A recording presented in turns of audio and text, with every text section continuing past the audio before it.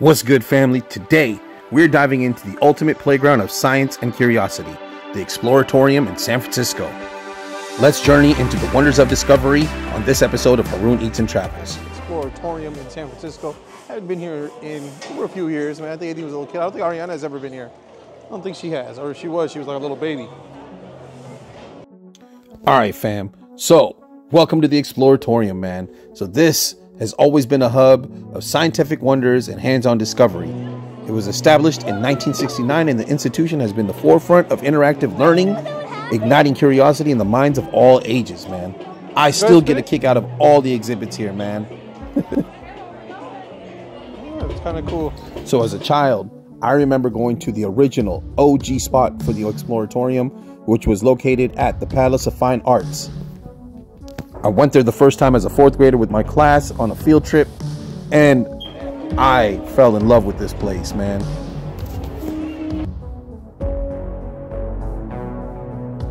So fam, just picture yourself in the late 1960s, a pivotal era where physicist Frank Oppenheimer envisioned a space that would revolutionize the way we engage with science. Frank, inspired by his own experiences as a teacher, dreamt of a hands-on museum where scientific concepts were not just explained, but could be experienced firsthand. So in 1969, the Exploratorium was born, setting a new standard for interactive learning. In order to truly appreciate the Exploratorium, fam, you have to start with Frank's vision. A vision that aimed to break down the barriers between science and the public, making it accessible, engaging, and fun for everyone. And like I said, the OG location, the museum's initial location in the Palace of Fine Arts, signaled the beginning of a transformative era in science education. So of course, the kids love this place, man. Because learning from books and reading is definitely important, but being able to actually be hands-on, a place where you could touch, play, and learn in the most fun ways possible is what the Exploratorium is all about, man. And if y'all didn't know, man, there are about 650 interactive exhibits. That's right, 650, man. You could spend a whole day here and discover things, something new with your kids. And actually, you could probably discover something for yourself as well, man.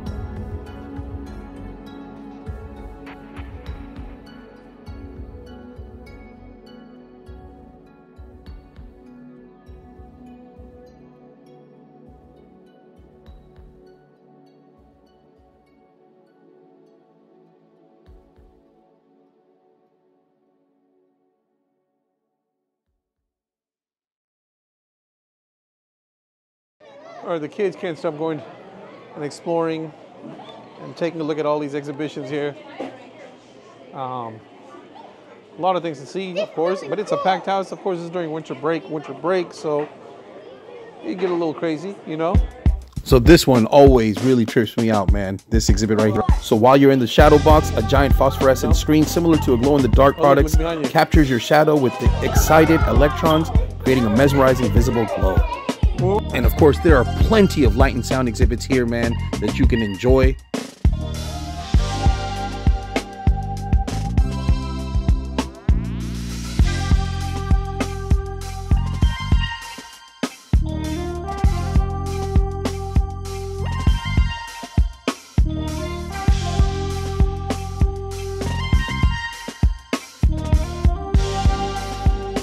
And of course, you can't miss this art piece right here, man. This is called the Museum of the Moon, created by Luc Jerome. And the moon is actually a 1 to 700,000 scale, man. Not only do the kids get a kick out of the light and sound exhibits, but of course, it's amazing to watch the various cool patterns and sounds that these exhibits actually can create, man, you know? Go. What are you doing there?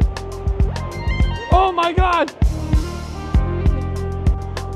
Hey, Aiden. What happened? You're, I didn't set, not gray, like monochrome. Monochrome yellow. For real, man, it's like being in a party where science is the DJ. So according to the Exploratorium's website, the artistic inspiration for Earth's glowing satellite, aka the moon, acts as a cultural mirror, reflecting on not just the sun's light, but the stories and beliefs of people around the world, man. And that's what it represents. And there were people here from all different walks of life. And of course, this exhibit right here shows how your eyes perceives light and color, man. At this exhibit, red, blue, and green lights combine to create the sensation of white on the screen. Blocking different light produces shadows of 7 colors: blue, red, green, black, cyan, magenta, and yellow. Life is definitely a colorful journey, man.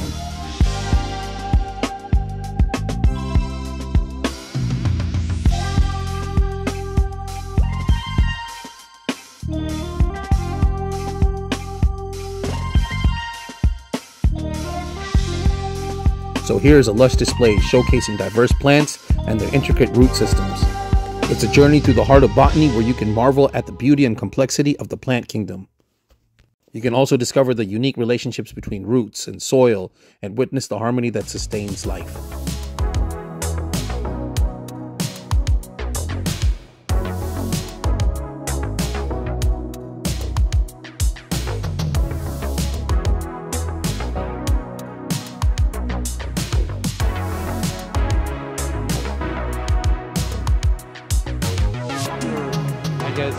Foods that you can get in San Francisco is their clam chowder bowl, man, and the sourdough bowl.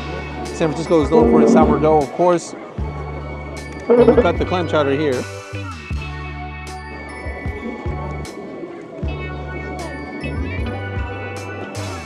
Let's see if this clam chowder is any good, man.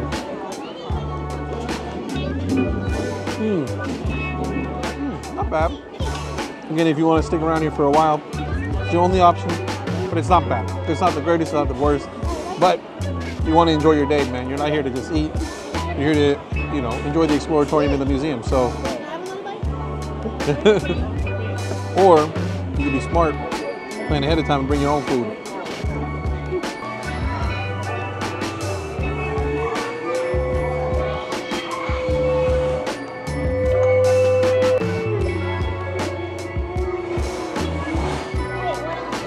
So you're seeing a sound wave. Let's do it, when baby. it wasn't raining, this is what it looks like now. That's it? You see that? That's what it looks like now.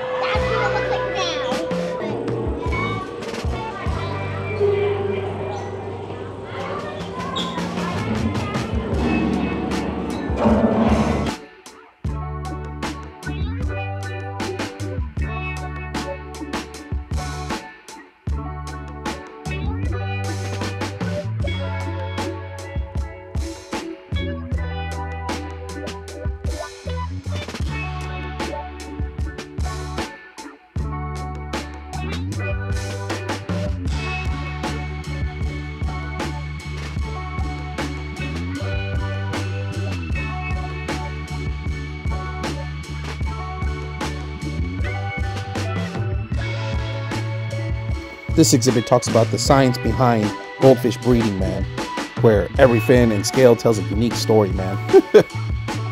So you can get info about the courtship rituals, to the careful nurturing of the eggs, and so on and so forth, man. But a really cool exhibit here, man, is the experience of the Exploratorium's 20-minute geyser, man.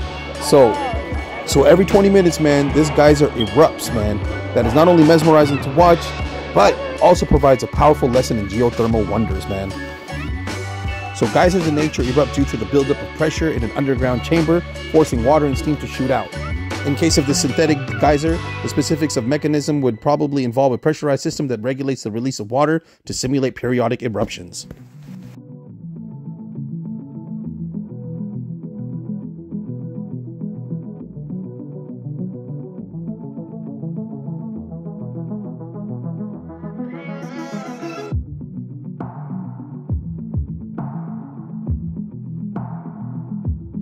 just trying to keep up with my kids. So if you come here, make sure you keep an eye out on your kids, man. But a lot of great live displays, question and answer sessions for the kids, you know.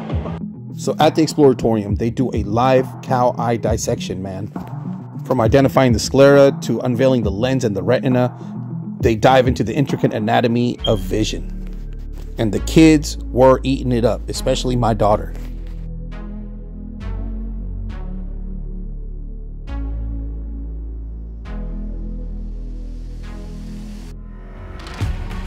Yo, man, so what an incredible day of discovery here at the Exploratorium. From mind-bending exhibits to hands-on experiments, we uncovered the magic of science and exploration. And as we wrap up this adventure, I want to thank you for joining me on this journey into the realms of curiosity and wonder. And again, depending on how you want to spend your own day, man, I want to give you some suggestions on how to kind of take advantage of exploring the Exploratorium, man. So visitors often spend about 3 to 4 hours, man. That's about how long we spent there. So you want to arrive early in the morning if you can, man, to make the most of your day.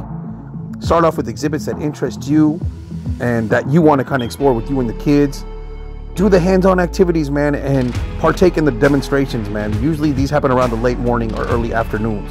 So plenty of live demos, hands-on activities, and of course, you're gonna have to plan for a lunch break, man. So while they offer food here, food is pretty good, man. You can always bring your own food and grub.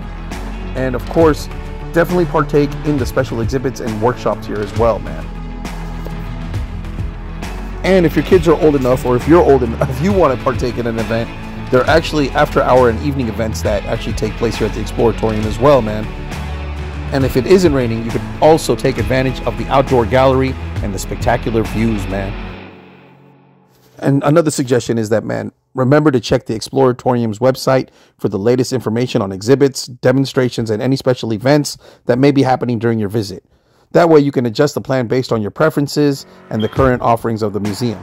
Of course, just enjoy your day, man. Experiment, explore, you know. Just walk through it, man, and just take in all the exhibits, man. There's so many things to do over here, man, with the kids, and it's definitely going to be a kick for you and the family, man. The whole family of all ages, man. As you can see by me here acting a fool. So this display right here was created by artist Robin Baumgarten and some brainy scientists from Finland. So they use a lot of colorful lights, bouncy door stoppers, and some techie stuff like teensy boards and a computer script. When left alone, the lights do their own thing, but when you touch the bouncy door stoppers, it creates some really cool patterns. So it's not just pretty, it's like a colorful, bouncy glimpse into the fascinating world of quantum science. Crazy, right? So yeah, man, we did a lot today, man. So we witnessed everything from the eye exhibit, dived into the mysteries of goldfish breeding, marveled at the 20-minute geyser eruption, looked at the various light, color, and sound displays.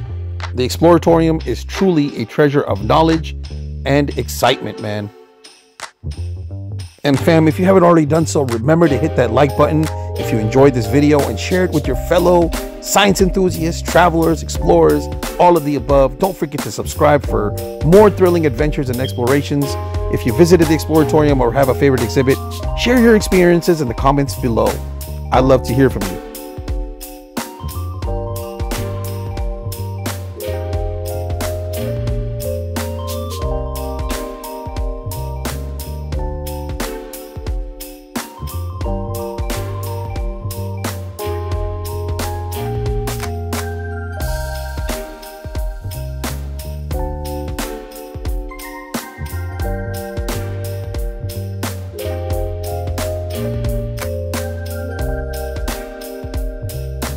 All right, guys. So we had a good day at the Exploratorium, right? Yeah. Yeah.